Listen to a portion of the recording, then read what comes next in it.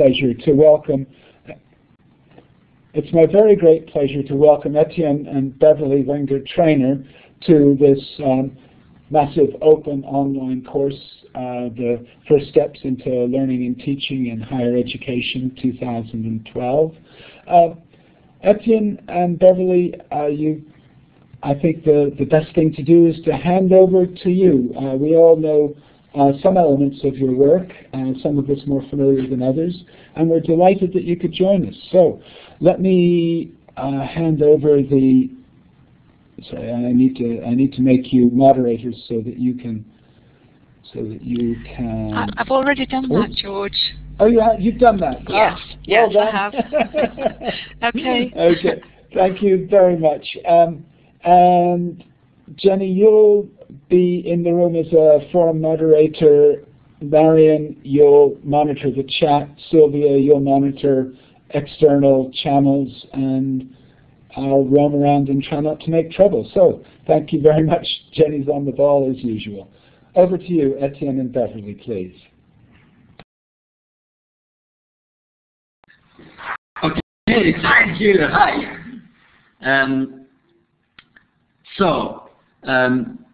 What we thought we'd do is to give a brief introduction to our work, the way that each of us came into this field of social learning theory, to just give you a sense of what it's about. Even though it is said that the question and answer will be at the very end, for us we would prefer for the question and answer session to be ongoing. So we would love for this to become a conversation rather than a presentation. So feel free to take the mic and engage with us. Or to ask a question in the chat. Yeah. So why don't we start, Etienne, by asking you, I mean, you're well known for the theory of communities of practice, and you're a social learning theorist. So how did you get into it? How did you get into this field? Well, I was invited actually to join an institute called the Institute for Research on Learning, which was an institute started by the Xerox Foundation in response to a Department of Education report in the US that was called The Nation at Risk. So the idea was that education in the US was miserable, and the idea of the institute was to rethink learning, was to reconsider the assumptions that we are making about learning when we design institutions. Because the schools of education were going to do research on education and so on, classroom stuff and so on and so forth. But the idea of John C. Brown, who started this institute, was that we needed to just rethink learning as a phenomenon on its own. Mm-hmm.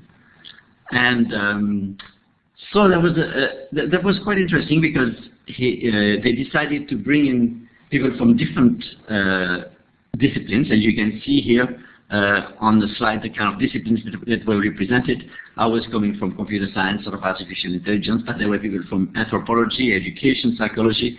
There were subject matter people who wanted to teach physics or teach mathematics and so on and so forth. And it was really interesting, because the whole thing started with a bunch of fights mm-hmm. over what does it mean to study learning, to study human learning, To study learning without teaching. Without teaching, yeah, that's right. Yeah. So the idea here was to decouple learning, to not think of learning as a result of teaching, but to just look at learning as a phenomenon mm-hmm. Of its own. And for an anthropologist, learning was very much becoming a member of a society, socialization.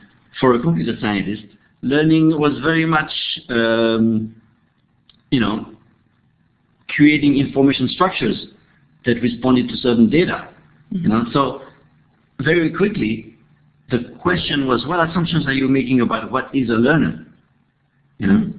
And so different disciplines were making very, very different assumptions about that. And so in the beginning, there were real fights. Because you had to come out with one conclusion? Well, we had to come up with a way to proceed and do research together, you know.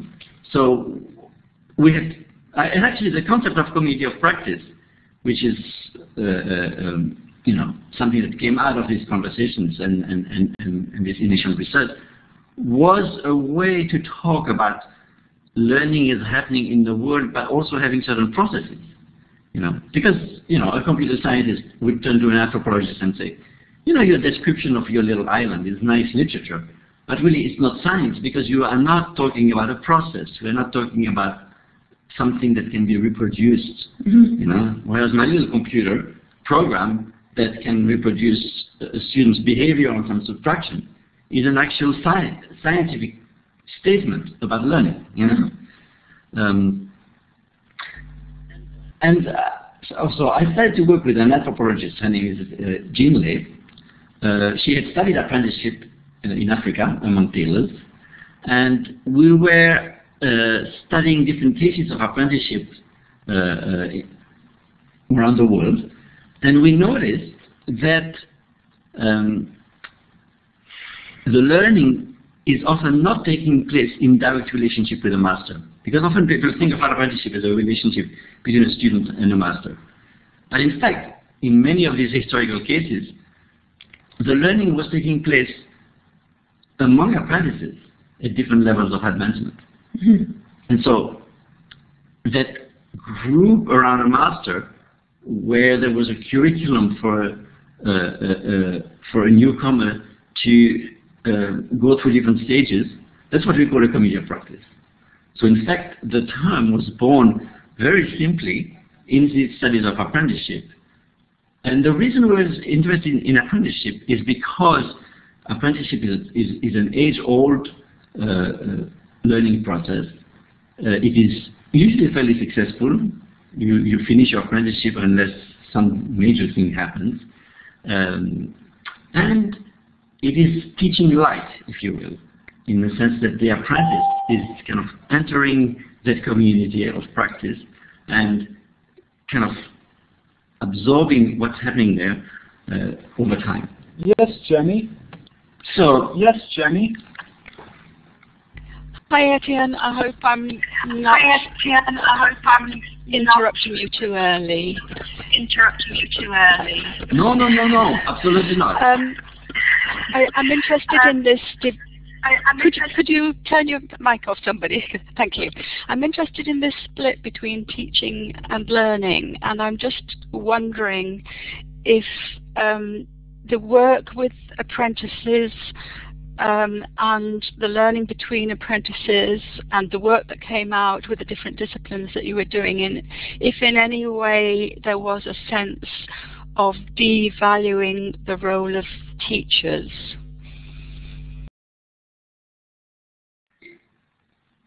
Well, not really,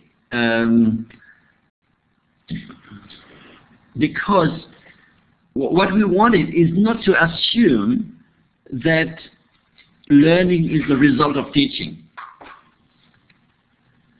That doesn't mean that, you know, I mean, in many of the cases of apprenticeship that we were looking at, actually the master had a very important role, if only to bless the participation of the apprentice. Not at all. As a matter of fact, you know, we were hoping that our theories would actually improve teaching and improve the work of schools and institutions of learning. But we didn't want to simply say that learning was a phenomenon of transmission between a teacher and a student. So that's an interesting question, because maybe that's why it's taken so long for education to come into social learning compared to, say, business.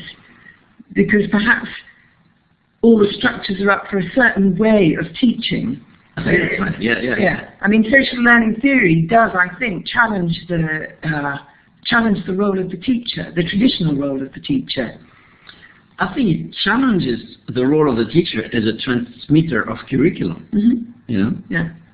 I think it doesn't challenge the role of a teacher as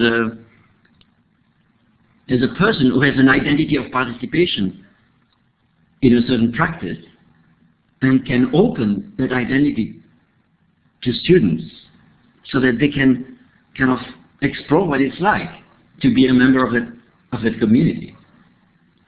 Well, that's easy to say, but not so easy to test. That is right. Okay. So we have to institutionalize that and create the structures. I think we still don't know how to do that. Mm-hmm. To be fair. Yeah. Mm-hmm. So Jenny, is that? That's great, Etienne and Bev. Thank you very much. Yeah, so actually it was business who then, actually before we go on, maybe you should just briefly, for those people who don't know, say what is a community of practice? Well, a community of practice is a kind of learning partnership, if you will, among people who share an interest, a problem that they have to address. They interact with each other in some circumstance. It could be online, it can be face-to-face, it could be over this kind of technology. They interact in some ways and help each other make progress on the thing that they were trying to achieve. So, a committee of practice can be a group of engineers trying to figure out how to design better brakes for a car. It could be a bunch of young people on the street forming a gang to survive and to develop an identity they can live with in a society that they feel is hostile to them. So the idea of a committee of practice can actually be applied to many, many circumstances. And it was interesting because even though the concept was born out of studies of apprenticeship, then we started to see the phenomenon in all sorts of circumstances where there was no formal process of apprenticeship. Mm-hmm. And, well, actually it was the commercial world who first took up the idea of communities of practice. So now it's become almost institutionalized in companies. That is right, actually. At the time, businesses were struggling with the issue, the challenge of managing knowledge as an asset. Mm. Right? And they were doing this very much technologically by building big knowledge bases, big Lotus Node databases, and so on and so forth. So for them, the concept of committee of practice was kind of a different way of thinking about how knowledge exists in an organization. That you have all these self-organizing informal communities and networks that people have formed to learn how to do what they need to do. And so that gave people in business both a way to think about knowledge as existing in the social fabric of the organization, but also then practically to say, okay, if we can support these communities, if we can give them a voice, if we can, give them more resources and so on and so forth, we may be able to actually develop the knowledge of the organization in a social context. So yes, you can see all sorts of commercial organizations from Petrobras and Shell were early in the game of developing large communities of practice across the world. Basically, at Shell, if you are engaging on a project or you have a question, it's become part of the culture to ask that question of your community and for people to provide help. They call it ask, learn, share, and win, or something like that. But it has become part of the culture that you belong to a community and people help each other solve problems. And so somebody's asking in the chat how specific the interest has to be of any value. So they're talking there about the domains. Well, I think you have different realizations of that. I would say at Shell, the communities are fairly large. Like engineering is a community that has been going on for a long time there, and that's a fairly large community, about 700 people. They have subgroups for certain topics, but they also have questions that just go out to the entire community. At Caterpillar, they have much smaller communities, much more focused on a certain problem, a certain piece of equipment that tends to break or something like this. So it can be realized in different ways. What's important is that the domain has to be specific enough that people can actually talk about the practice and the actual problems that they are facing. Mm-hmm. Yeah. And somebody's also asked about informal and formal, whether they should be informal or formal, and brings up the question of organizations using it as a form of control. I would say in my experience that if an organization does try and use it as a form of control, it just won't work. So they'll be hugely disappointed. But in terms of formal or informal, actually we've seen every different variety of community of practice, from the totally informal to the very formal. And in fact, maybe you could talk about how McKinsey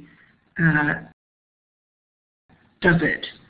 Well, what they have there is they have different levels of formality for communities. So they have lots of communities of practice and networks that are completely self-forming and just informal conversations among people and so on and so forth. Then they have different ways that a community can get support from their organization if they, for instance, want to develop some business capability that are important, all the way to recognized so-called practices that are then invested in and developed. Like an example would be strategic use of IT. That's one of those communities there that has been now established and recognized as a formal practice. Right, it's a formal practice, which means that they are accountable to the organization. But maybe maybe what's different is that there in the organization, it's people who see the need for a community of practice, and then they get support for it. It's not the boss saying, all right, let's form a community of practice around this to make this happen. But I think it could happen both ways. Mm-hmm. Yeah. In fact, because often it depends. That question is a really subtle one of somebody using a community of practice, or a boss using a community of practice, or management using a community of practice for control. But there are many. What we see is many, managers or conveners who see the need, see that if they open a community of practice, some great things could happen. And so they do it for that reason. But if they do try and control it too much, it will die. That's right, yeah. But it doesn't mean that it can't work. Yeah, it can be started informally by people coming together, or it can be started by an organization suggesting to a few leaders in a domain to form a community of practice. In the end, it's still the practitioners themselves who are running their own learning process, if you will. Mm-hmm. And actually, we're talking here just about companies, but community of practice happen in lots of different places now, in different sectors. So you're doing some work with Singapore government. Yeah, they are using community of practice as a way to create learning across the silos of agencies. Like they have recently studied a community of practice on international relations, and most agencies today in a place like Singapore have to interact with the rest of the world, and so they have a community of practice for people who are not diplomats, but who still have to engage with other countries and learn from each other how to do that. Mm-hmm. And the most of my work takes place with international development agencies. So, for example, SADCPAC, who's there in the middle, that's a community of practice of parliamentarians in Eastern Africa and Southern Africa. And they come together to get they're parliamentarians who are concerned with public accountability and public resource management.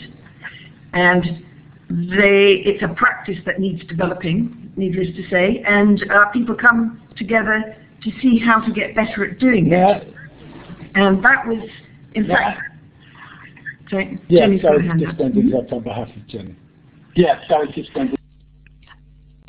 yes, I'm just wondering whether you think that the community of practice in an education sector or in an education setting has different characteristics or specific characteristics that are different to the communities that you're describing here on this slide, which seem to be more corporate communities. I notice you do have connected educators there, and of course Scope is or you've got actually Lancaster University Management School as well. But are the same principles in place, or are there specific characteristics for an education community of practice? Well, our experience is actually it is fundamentally the same principle. And it would be interesting to hear Sylvia tell a bit of the story about Scope. But I think before we do that, I think it would be worth letting Bev finish the story about this African community. Well, that was convened in terms of like who convenes it. That was actually convened by the Supreme Audit Institution in Tanzania, who saw that there was a need for their own parliamentarians to get better at transparent practices, and set up a network between them and other parliamentarians in East Africa, and then did the same in Southern Africa, and then they decided as two successful networks to come together as a community of practice. And I think it is remarkable that the world of international development is starting now slowly to adopt processes like this. Because if you think of learning, the planetary process, traditionally learning has been viewed as a very vertical process of the North telling the South what to do, and so on and so forth. And now to see that organizations like the World Bank are ready to sponsor this network, I think is really a shift in the understanding of what learning means, even at a planetary level. Mm-hmm.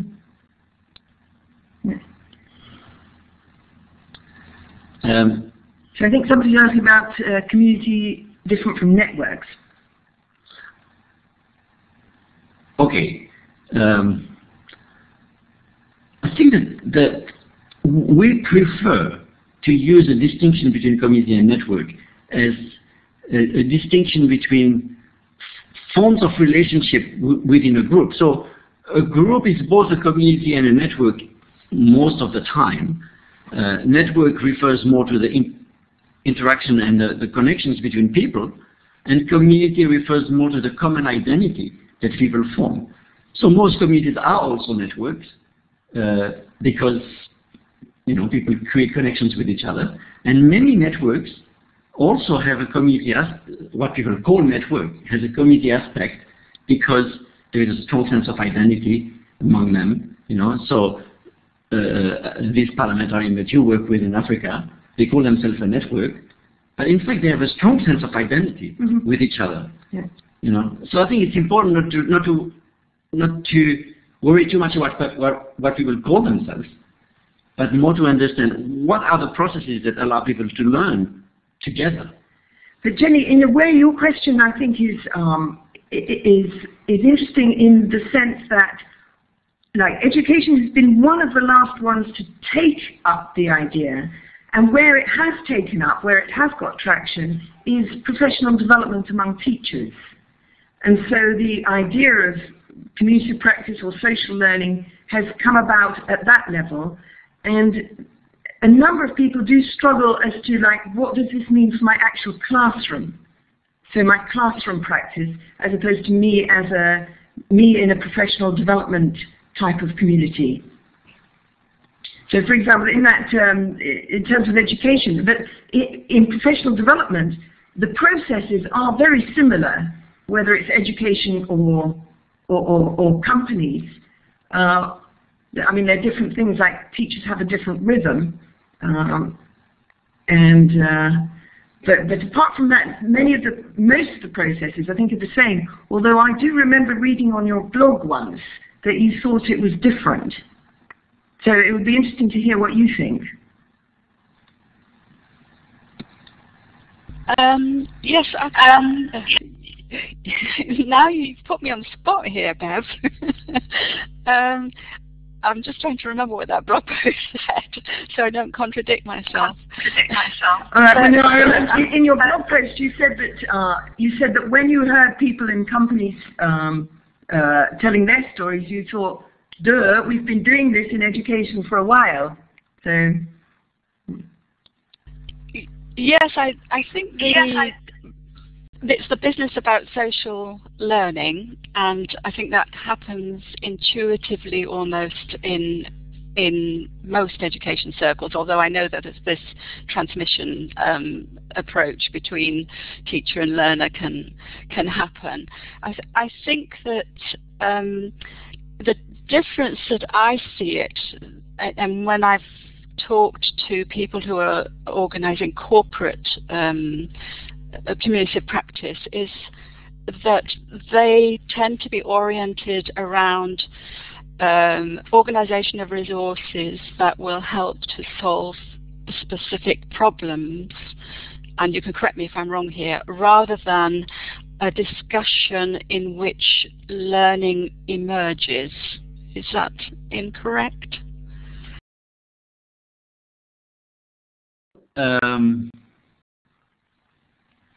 Yeah, it tends to be driven by specific problems.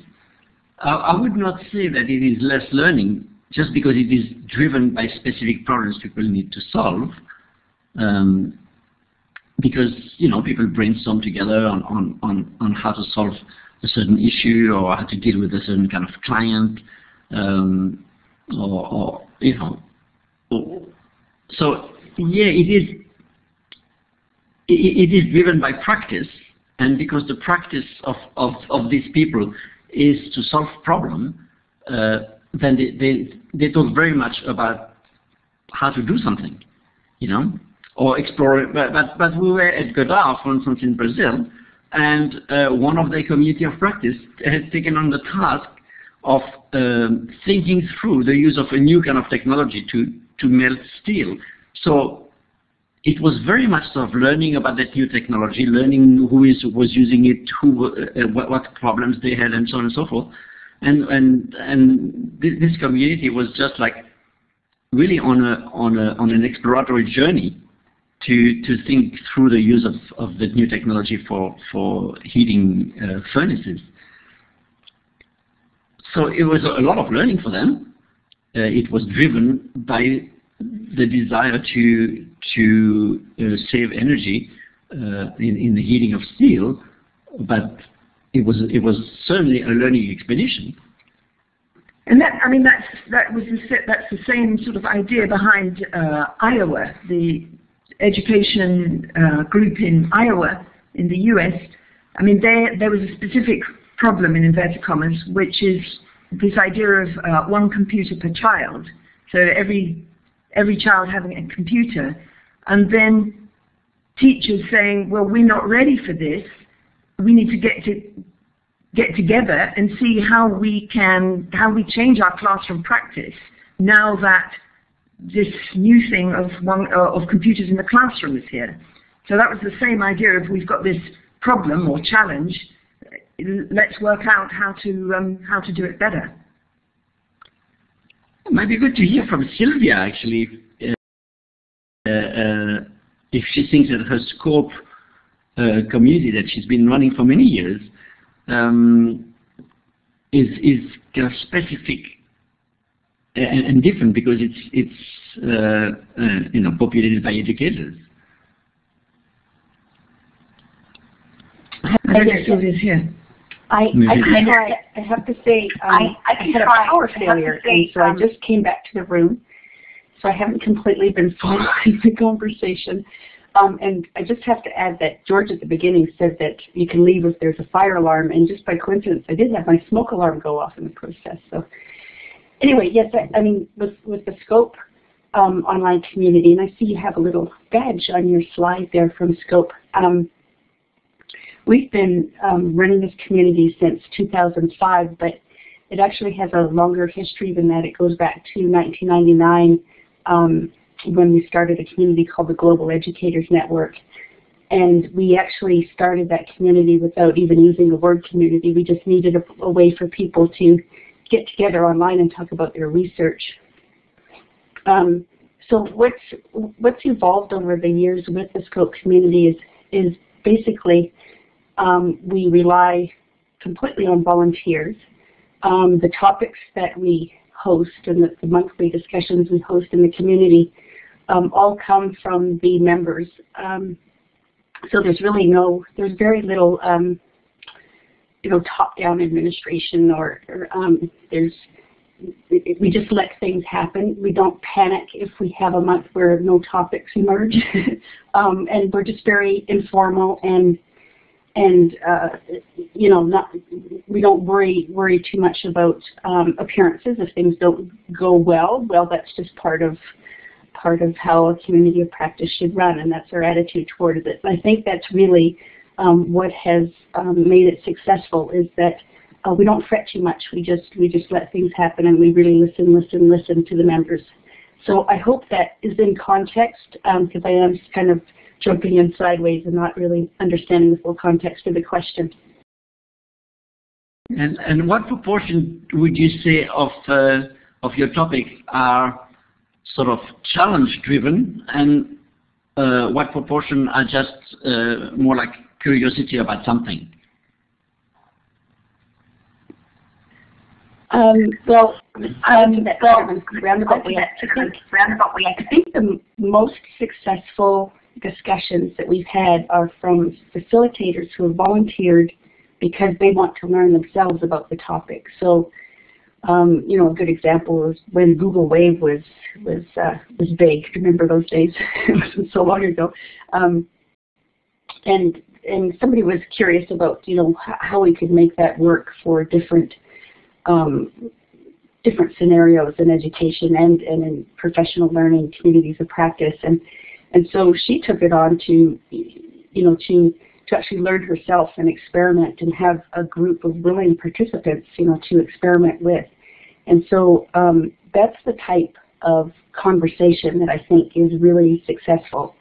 Some of the other seminar topics, discussion topics that haven't been so successful were more people maybe wanting to promote their own work a bit. And there's nothing wrong with that. If somebody's written a brilliant book and wants to share it, then that's a great way to do it.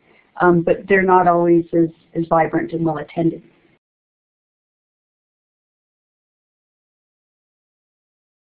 Thanks, Sylvia. There was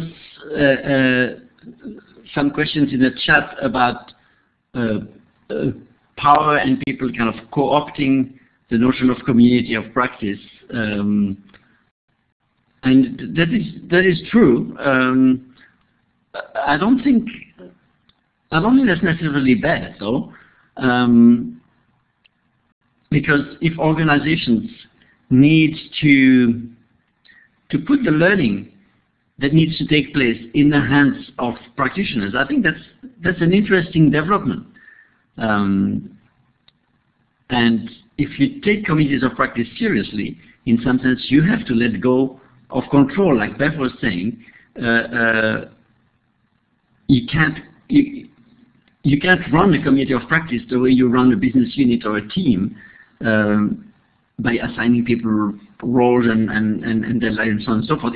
Well, you can try, but then people just don't do it. Right. And so I don't think that communities of practice are really sort of changing relationships of power within organizations, but they are giving people a voice in new ways by recognizing the knowledge that exists in practice and encouraging people to connect around that knowledge. So I think it is making a difference. Yes. May I interrupt? I was just I certainly think that communities of practice have been an extremely effective way of understanding how knowledge permeates organizations.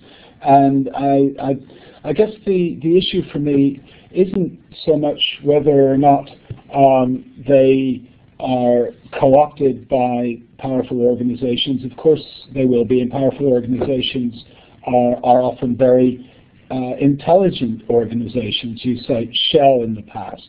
But one wonders to what extent should the community of practice conclude that there were better ways of doing these things that was not directly in the shareholders' interests, would the community of practice survive, or would the institution either marginalize that particular community, the organization marginalize that particular community? So I guess there are, to me, issues of community of practice being an extremely enlightening tool of analysis and tool of understanding, and indeed a very effective way of organizing the both tacit and explicit knowledge that exists in the people who do the work in organizations. I guess I just worry that there has been a sort of a big rush into it by the big organizations, and at some point, if they find that it is no longer in their interests, that the communities may lose the support that they are currently finding. I think that is true. Well, first of all, I think that communities of practice will always exist in organizations, whether the organizations recognizes it or not. So, because there were communities of practice in organizations before the term was used. So that is true. I'm trying to think of a case where a committee of practice was working against the interest of the shareholders. I can't think of a concrete case where I've seen that, but I'm sure that if that was the case, then the committee would be. Well, yeah, in terms of, here we're talking a lot about organizations, but in the work that I do, communities of practice are very much challenging, often national structures or vertical structures, or not necessarily challenging, but not always challenging, but being at the intersection between being a community and the vertical one. So, for example, there at the bottom, the CGIAR, that's intellectual property for agricultural products in developing countries, and that was people coming from different countries in Africa and South America to work on intellectual property on agricultural products. And within their own country, they're not very strong. They're a sort of a lone voice. Very often their own institutions are not that interested in the issue. But coming together, they became much more informed. They got much more legally adept and much better at challenging big companies who are coming into their country and not respecting the intellectual property of local populations. So there was a clear way that the community of practice became much stronger to challenge the vertical. And I would say that that's, even with the parliamentarians that I work with, they are combating corruption on quite a big scale within their countries, and within their countries, some of them even, have death threats. But they have, when they're coming together across the region, they feel much stronger and get much better at challenging the practices in their own country. So, I mean, I would say a lot of my examples are of where the community of practice is challenging some of the vertical structures that are happening. And actually, even in the way that the meetings are organized, right? That traditionally they've had like lots of speeches by important people, and the way that you worked with them is by creating more horizontal connections among parliamentarians and clerks and people at different levels in the hierarchy. We're really working together. So that was also challenging, even within the meeting, the way that hierarchy was being expressed in the relationship among people.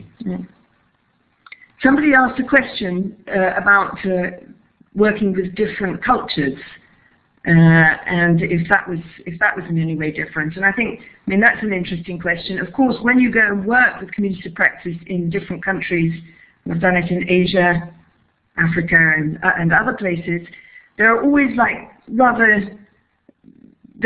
sort of like cultural things, like, you know, how you dress, the time you start. There's some what I would think of as rather superficial differences.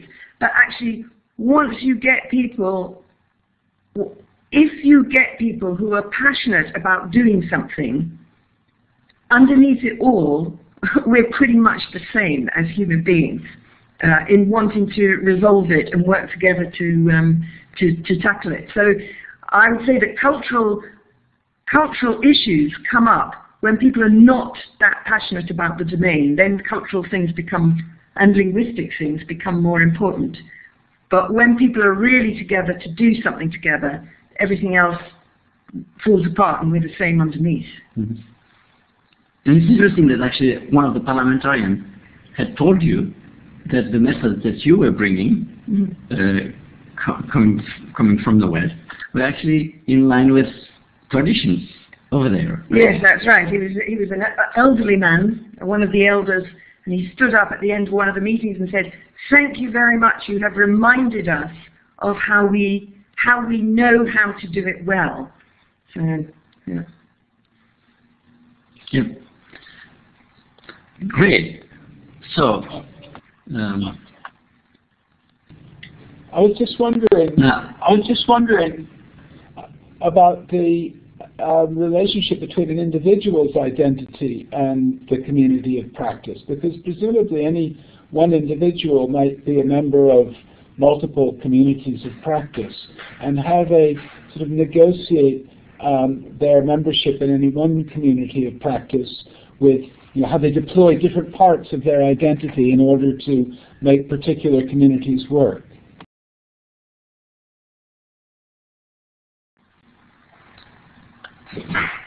Well, I mean, this is precisely where we live in an interesting world, and actually that's something we're hoping to come to a bit later in the conversation, where we actually live at the crossroad of many communities, and what that suggests is that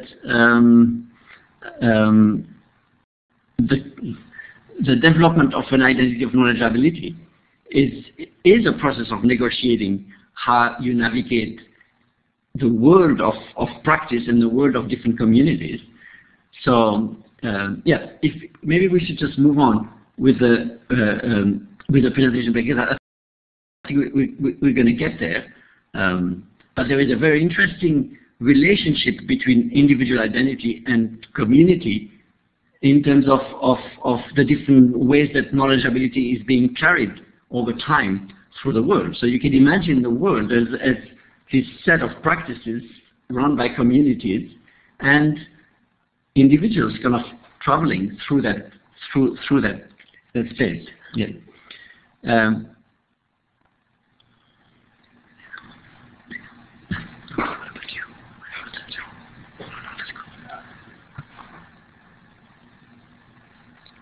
And I think it would be also interesting, from the point of view of higher ed, to hear Bev's trajectory into this work. Right, but somebody needs to let go of the slides so that we can, Yeah, so please don't move the slide. Because you came through to this notion of practice and communities through genre analysis in the service of teaching English. Exactly. I used to teach English for specific purposes and English for academic purposes in universities in Portugal. Can somebody stop moving the slides? And we got, at that time, that was before I even knew about communities of practice, but me and my colleague Sally Meza, we were very interested in analysing genre It's a bit disconcerting when someone keeps moving the slide. Yeah, please do not move the slide. Yeah, and in analyzing genre, what we were looking at was looking at different conventionalized or institutionalized things, genres, in the context of an institution, in the context of a profession, to see how communities, how discourse communities, which is what we call them at that time, how discourse communities used genres to achieve their goals. And we were very interested in analyzing the genre to see how we could best design a course for students who were learning English for specific purposes or for academic purposes. And we created a design framework for our courses, which required looking at, studying, researching what we call the conceptual universe of the students and where they were going to go into communities, professional communities that they aspired to. And you were, for instance, engaging business students in developing presentations of a business proposal or something like this, as a way to anchor their learning of the language in a genre of a practice. Well, that's right, because then so students,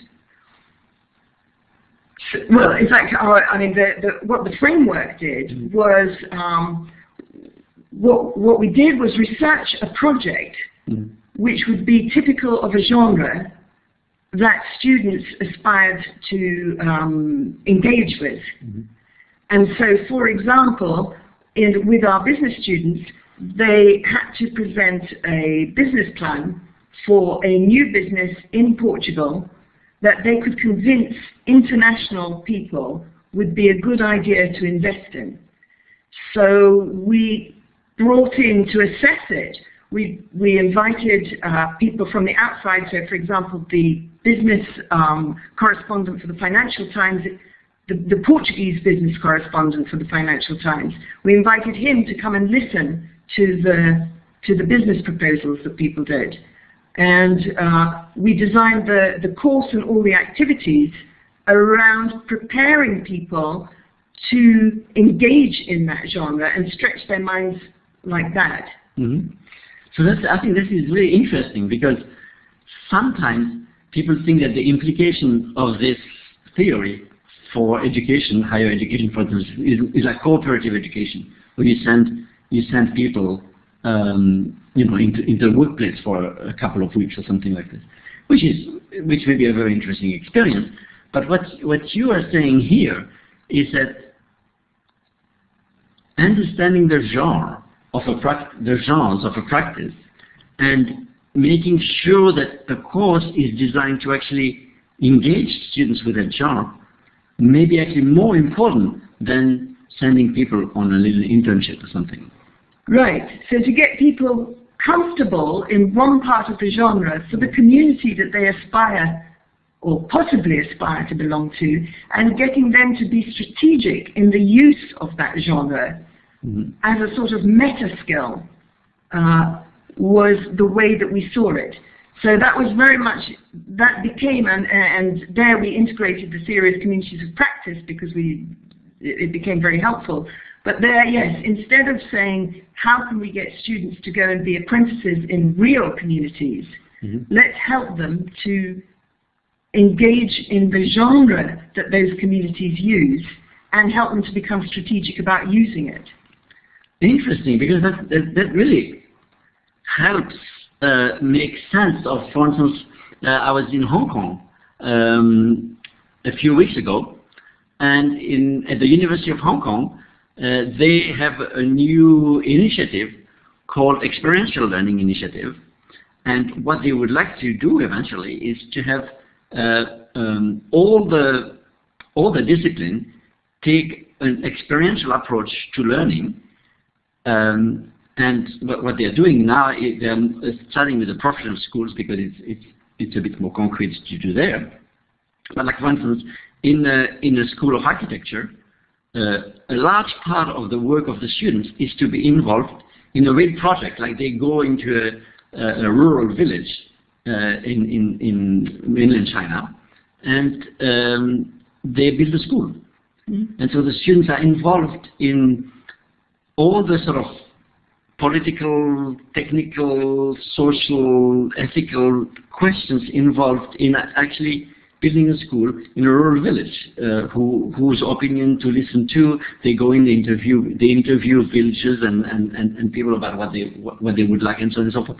And so that's a project run by the university that the students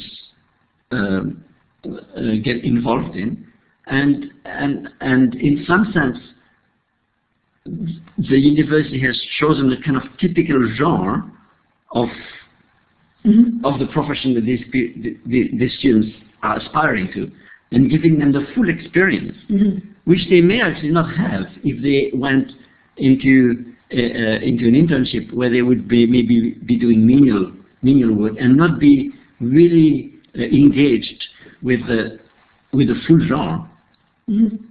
So I think that notion of paying attention to the full genres that exist within the practice, and then saying how can an educational enterprise kind of reproduce that. I think that's actually a very interesting way of looking at it.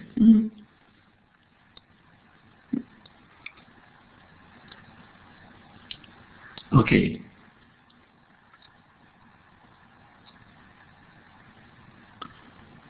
So we're just reading the questions.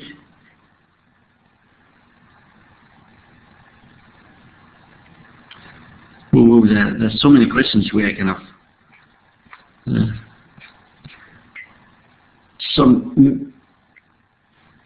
yeah.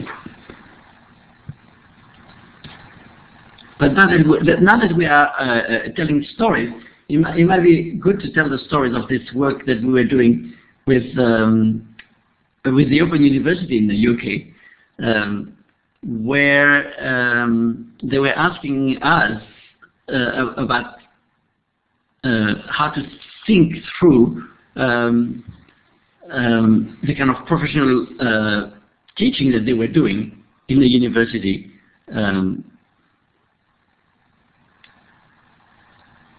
Well, experiential learning, I'm responding to a question in the chat here. Experiential learning, I think what they mean by that is an authentic experience of being engaged with a genre of the practice. So yes, it does mean practice, but it means having the full experience. So, you know, for them, going through the whole process of designing and building a school and seeing the whole project through it's interesting to hear. Actually, there's a little video that if you look at the University of Hong Kong, there's a little video of what students say about how transformative that was for them to actually engage in that full project. So yes, it has very much to do with practice, because it's almost understanding the DNA of the practice and then creating an experience by which students will actually engage with what Beverly was talking, a genre within a practice. But anyway, so we're talking with the Open University, and also, of course, the Open University has been very good at creating curriculums and delivering those curriculums through a system of distance education. They actually invest a lot in the creation of a curriculum when they start a new course. And the picture that you see is a picture of that represents a story that I had with a friend of mine who was a lawyer, and said, "Oh, this is the body of knowledge of my profession," you know. And from the perspective of this theory, the body of knowledge of a profession is not just a curriculum, and you will not be able to, you know, this idea that the body of a profession is a curriculum that you can put in students' head in the context of a classroom, and then going into the world is just applying this curriculum that you have put in your head. In fact, if you think of the body of knowledge of a profession, for instance, it looks much more like what we would call a landscape of practice. So where you have different practices attempting to influence what happens in a profession. Take a teacher, for instance, right? So there is teacher training. So you go through a university process, and the university is really hoping that it's gonna influence what you are doing as a teacher. But there are also research disciplines that are also putting out papers. There's a professional body that is you know, defining sort of the ethics of the profession and so on and so forth. There are regulatory bodies that define maybe competences that need to be developed by students and so on and so forth. There's a workplace where maybe your principal or the CEO of your hospital wants you to do certain things. So really what creates the knowledge of a profession is a complex social system. We call it a landscape of practice, in which you know, a professional like the one that you see on the slide is acting. So these different practices within a profession may not agree with each other, you know. So there is, you know, the professional body, the regulatory body may say, oh, you have to give this test, but the research discipline is saying, oh, we don't know if this test is really useful or if it does the job. So there are all these different vectors and forces within a landscape of practice, and a professional really has to negotiate that into a moment of service to a student or to a patient or to a client. And you can think of the knowledgeability of a professional as this kind of dance of renegotiating a complex landscape of practice into useful moments of engagement with recipients of services. So why don't you say what we did at the Open University? All right. Yeah. So it's interesting because so what we did actually was to bring together for a meeting people who were coming from that landscape for different professions. What do we have? So we have education, healthcare. There was business also. Business as well, yeah. And social services, yes. Mm-hmm. So we engaged people in telling stories across, of sharing stories across those boundaries. So, you know, if somebody came from the regulatory body and somebody was a child minder or a childcare person, they reenacted, for instance, an inspection of a childcare facility, and it was interesting for them to explore their position within the broader landscape. I think something that they all discovered is how much they had themselves traveled through the landscape. We had also an exercise where we allowed them to walk through the landscape and describe their own travel through the landscape. And in some sense, a trajectory for higher ed would be to take the landscape very seriously and to take this notion that we developed our identity across multiple practices very seriously, to give them like an example of that. Actually, I remember in Australia we were having this conversation also about that, and some group that was training the police was saying that an important thing that they do is to go live with a family in a neighborhood for a few weeks as a host, as a guest, you know, and kind of explore the different perspective in the landscape that way. You see what I mean? Mm-hmm. So learning is becoming a series of boundary encounters. If you start looking at learning across a landscape, then the learning moments are those times where you interact at the boundary of the practices across the landscape. That's right. That's right. Where boundaries become more and more like pedagogical devices, you know, to help students develop an identity that's related to the whole landscape and not to just one location in it. Mm-hmm. You know, yeah. And of course, the slides also show that the landscape is becoming also more complex today, because there are all sorts of new entrants, you know, into the traditional landscape with NGOs and Google, Wikipedia, communities of practice, you know, clients, patients may form communities.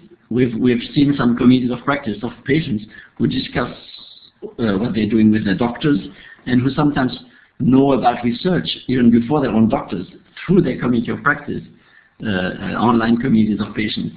And so I think we live in an interesting world, right, where knowledgeability is defined in much more complex ways. Because if you're a doctor, you prescribe a medicine to your patient, and your patient says, well, in my community we discussed that idea last week, and everybody's getting headaches from it or something like this. You know what I mean? So that's,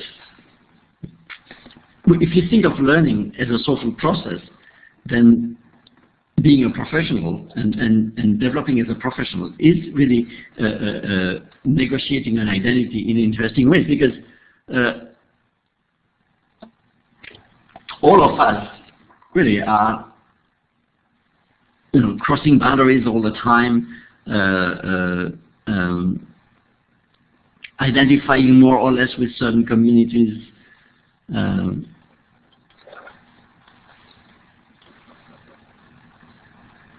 And I was saying this one also to what George was saying earlier, or someone was saying about sort of multi-membership.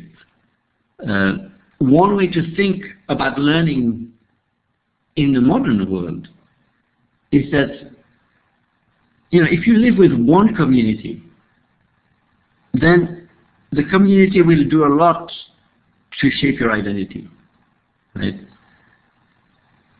But if you live at a crossroad of multiple communities, in some sense, the burden of defining what it means to be knowledgeable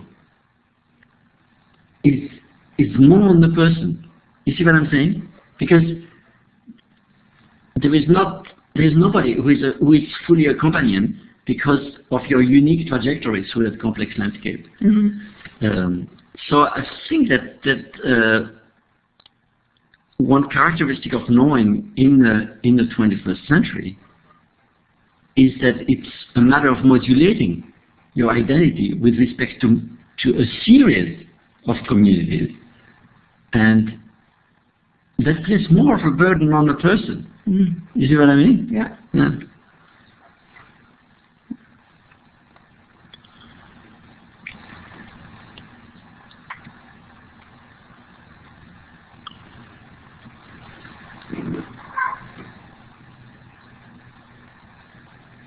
Well, also, talking to Fred Garnett, also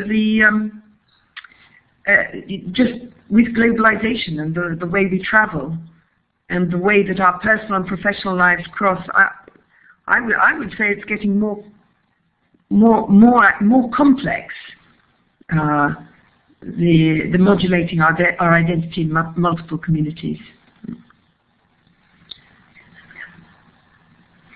So I think that we're coming to the end of our time. It might be good. Actually, one thing we wanted. There's not going to be much time for it, but we wanted to hear some stories of other people here who had seen something like a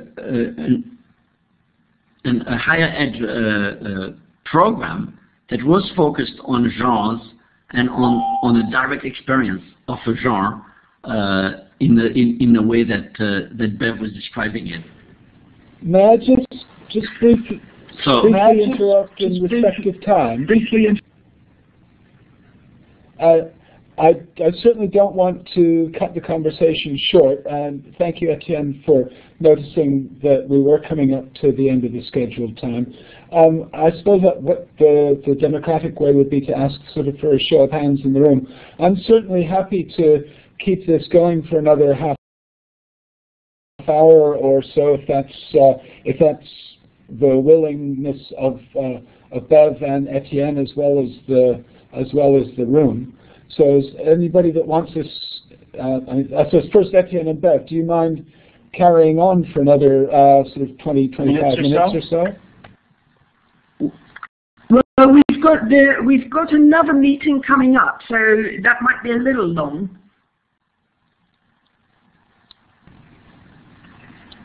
Okay. I just don't want to cut you short if you've got some time. So I make it about 18 past 20 past. If we go to, I mean we can go until the half hour. Yeah. So we should go on until say 22, 20 before the hour, which is 5 o'clock here. Okay. 5 o'clock here. That will work. Okay. Okay. We'll go to 16:40. Okay, that's just if somebody has a story. Maybe nobody does have a story. But we're really interested in hearing them. Yes. I know Fred has lots of stories. Because we feel that in education, the theory has been taken up a lot for professional development, but not perhaps as much as we would hope for curriculum design and course design.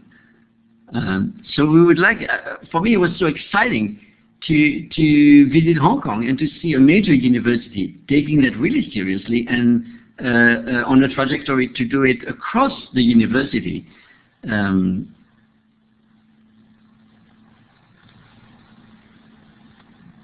So we would love to hear other people's stories. I wonder. Just grab the mic. I wonder if there are also national cultural issues. Because my university in the UK, we are involved in quite a substantial institution-wide curriculum transformation initiative around the concept of graduate attributes. But implicitly what it does involve is moving from a very individualized sense of the ownership of the content of any given course module to a much more collective or collaborative sense of the ownership of the outcomes of an overall program. And this, in the UK, is sometimes characterized as a country that has a very high indices of individualism, very low indices of collectivism. I'm not sure how true that is, but we certainly do get a lot of resistance to the collective development of curriculum, and maybe it's just a sort of a period of transformation. But I wonder whether there's something in the national culture that resists communities of practice in some circumstances. I don't know if you were talking about the collective development of curriculum among teachers, or if you were talking about, you know, what Bev was saying about anchoring a course in an understanding of the genre of a practice and giving students the full experience of engaging in a genre. Good question. And of course, the genres of practice are not so individual. Most practices are collective, including the health sciences, where, you know, people are part of operating teams and so on and so forth. So yeah, I think that's a very useful distinction for teachers in higher education. I mean, I was thinking of teaching in higher education as a community of practice, course teams as a community of practice, that at that level of organization. And I wasn't going beyond that to thinking about anchoring the practice in the genre of the practice for which people are being prepared. However, something that strikes me immediately is the problems with the communities of practice. There are some disciplines in higher education which do prepare people for taking up roles in recognizable communities. But a very high percentage of people in undergraduate education go into roles which require a general sense of graduateness rather than the particular skills of a historian or English literature or choose your discipline as you wish. There are very vocationally oriented disciplines for which that works, but there are other more sort of, I don't know what you'd call them, sort of knowledge-oriented disciplines perhaps, for which that model might not be as accessible. That'd be quite true, but like, actually we were just helping our son here with biology. And, you know, he's in a good school and you know, all power to his teacher for trying to help him understand biology. But we were feeling like what he was learning was not giving him an experience of the genre at all, you know. There was like a lot of terms that he had to learn about this little piece of a cell and that little piece of a cell. And it's like, you know, if the school had decided that, you know, we had too many biologists and we should make sure that our students don't study biology, they couldn't do a better job, almost. You see what I mean? Yes, I'm laughing. I'm laughing. Because it was like the experience was so remote from any kind of genre that would be characteristic of biology that, yeah, I think that he has a completely wrong idea of what biology is about. What it means to be in biology. Yes, yeah, that's what I appreciate. Yeah. We talk about three different kinds of authenticity. The authenticity to the point of origin of the learner. Authenticity to the knowledge base of the discipline. And authenticity to the practice of being in the discipline. And often these are tensions with one another. That one possibly cannot transit immediately from authentic to the starting point to a sense of what it might mean to be in the discipline. And that's one of the challenges of teaching in higher education. Yeah, and I think that it's precisely the kind of challenge that our theory would put in front of teachers. It's like, you know, can you, because, you know, many students of our courses will not become practitioners, will not become full practitioners of what we teach them. So, you know, my son there is not going to become a biologist, most likely, maybe, but, you know, the point is not to make him a biologist. right? So the point is to, give him a sense of what this is about, so that he can make meaning with that in his life, moving on. And so I think it does create a challenge for educators to say, okay, well, so there are professions where you are really learning to become an architect, okay, and so you become involved in a project that's architectural. But as you said, there are all these other courses that are given to people where they are not going to become full practitioners themselves. So, how do you give them an experience, a meaningful experience of engagement without requiring to, to do all the detailed groundwork that an actual practitioner would have to do? And to me, that's really an educational challenge.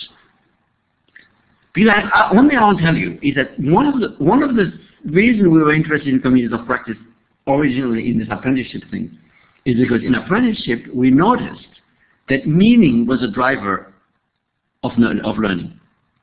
So if you're an apprentice tailor in West Africa and you're sewing a button on the dress, the technique that you are using is meaningful because it is part of a way of being in the world that is imaginable because you are engaged with it in that community. You see what I'm saying? So meaning is driving learning. Meaning is driving the acquisition of skills and knowledge and information. And I don't know, I think in a lot of our education we have given up this responsibility for meaning, and we have focused on the technical aspect of learning. I think it's an abdication of educational responsibility that's terrible, And I think there's people in Hong Kong, and I was talking with them, they were saying we need to recapture that responsibility of looking at all the aspects of the profession and engaging our students in an experience of all the aspects of the profession, including the political, ethical, and social aspects of being an architect, for instance. And I think probably you were doing the same with English, with learning English. Kind of focusing on the personal meaning of being able to talk, as opposed to simply the technicality of vocabulary and grammar and stuff like this.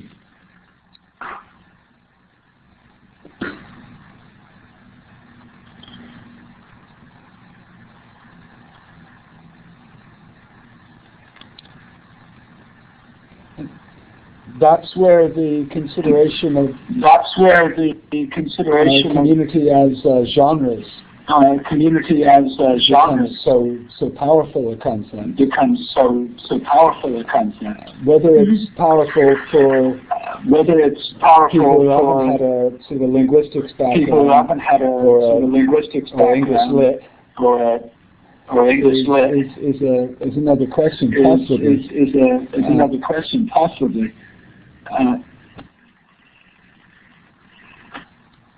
Well, I mean, the term genre comes from sort of literary criticism and things like this. But I think it's very applicable to the notion of a community of practice. That there are identifiable genres within a practice, and understanding those genres, and then designing a pedagogy that is accountable to an experience of the genre. I think that is really an interesting challenge. And this is why we were hoping, in this talk, to have some stories of people who had tried to do that.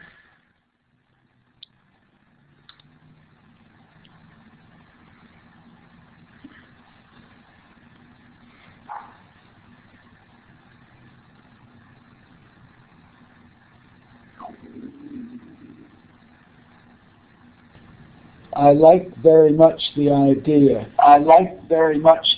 of pedagogy being accountable to the experience of the genre. I'm giving a talk on Friday on what's described as a pedagogy of e-learning, and I think I'm going to try to weave that right in, indeed.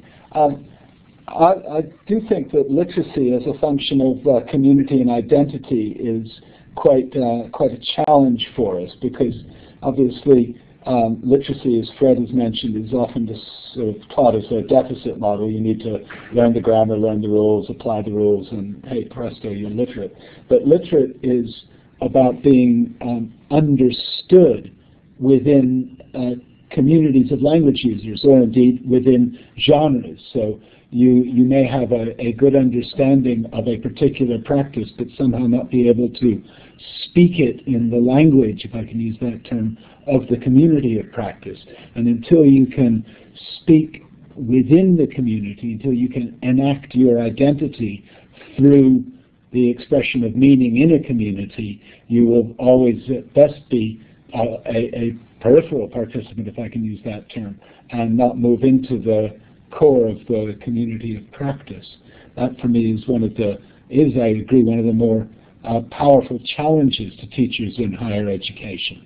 I still think it's problematic when the aim, if you like, is to produce people who are generically graduates, and whatever that sort of broader community. Is there a community that is could be characterized simply as university graduates? Is that a community? I mean, in America you have the sort of parody statement, rich man goes to college.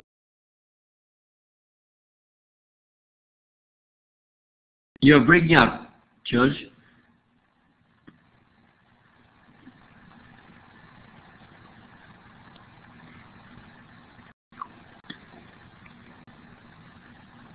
George, have we lost you? Here we go. Okay, well, you're back. Good. I was talking about access to that cultural identity of being a graduate, whatever that might mean. And as opposed to member of a more narrowly constructed community. Well, but I don't think the two are that different, because you become a graduate by visiting. Think of learning as a trajectory, a journey through a landscape of practice. You want to be able to visit. You know, you don't become a tourist by looking at maps, you know. And so, Indeed. And so, I don't think that, in fact, we think of general literacy or general kind of education in terms of acquiring stuff, you know. But I think what we are proposing is much more like a journey. What's the student journey through the world? What have they visited? Where have they been, you know? And that may mean certain techniques that they have to acquire in the process. I think the student that Bev was talking about, they were acquiring linguistic skills like some grammar and some vocabulary, but they were acquiring so much more. They were also thinking about how learning English is a way to communicate to international people, to go beyond Portugal. You know, I mean, it was like giving the experience of the techniques a level of meaningfulness that was very different. So you may think, oh, but this is very specific to a certain community. It would be better to give them general skills. But those general skills don't become meaningful unless they are part of an experience of engagement.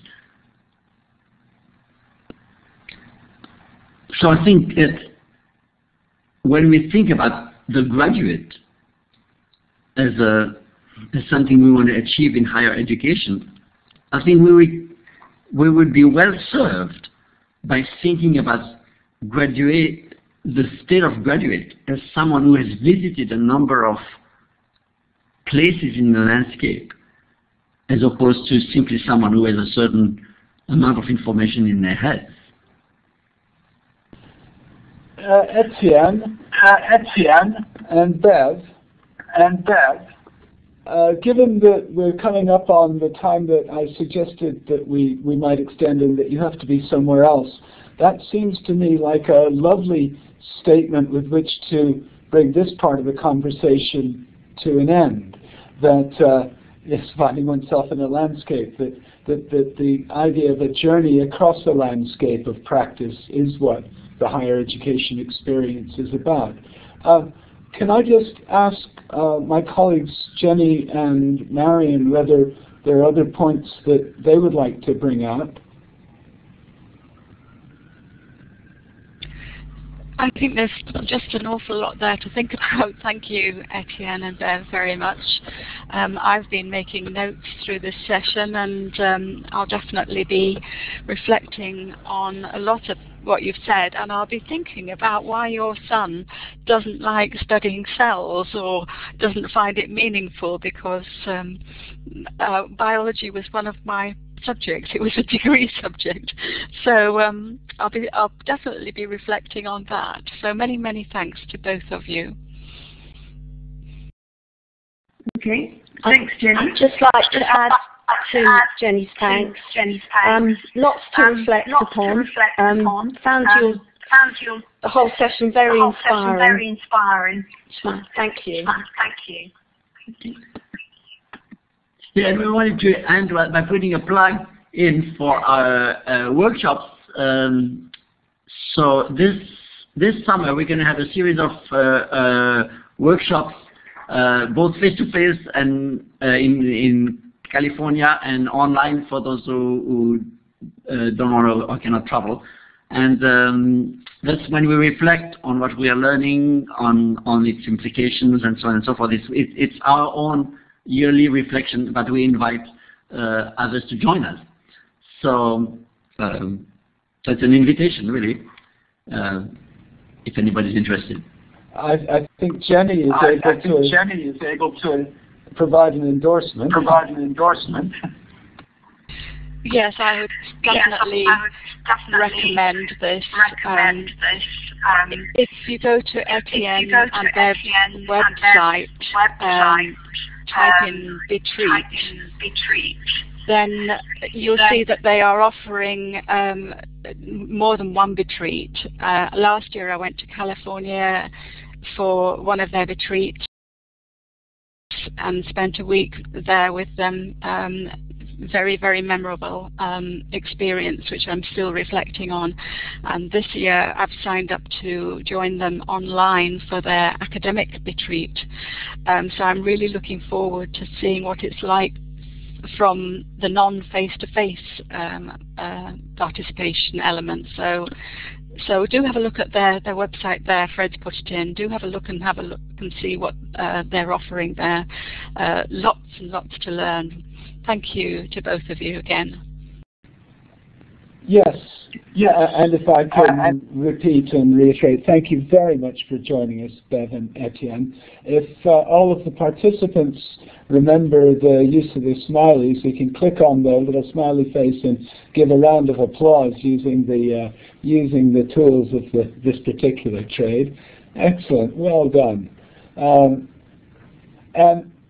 And I think that it only remains to say that this conversation hasn't ended. This is an ongoing conversation about the meaning and purpose of higher education. Etienne and Beverly, thank you ever so much for bringing your rich experience, knowledge, and analysis of many communities of practice to this conversation. Unless there's any final words, I'll say thank you very much. From the MOOC perspective, people will be moving into the assessment room. I'll put the link up to that. Oh, Jenny says Mary has a question. Does Mary have a question? No, I think she's taken her hand down again. Thanks, George. It might have been raising the hand as applause. Yes. Okay. Etienne and Bev, thank you ever so much again. And for participants in the MOOC who are doing the assessment strand, let's see, this is, let me copy the link location. Those who remember can move over into this lovely URL there. And for everybody else, we'll see you in the discussion forums. I've noticed Dave White has been in the room today. Dave, are you still there? Yes, Dave says yes. Dave's going to be giving our final guest talk in this MOOC next week on the impact of open educational resources on academic practice. We look forward to that very much. And then the week after is going to be showcasing the work of all of the participants in their micro-teaching. So over to the assessment strand, those who are doing this for assessment. I look forward to everybody's readings in the discussion forums, and thank you all very much.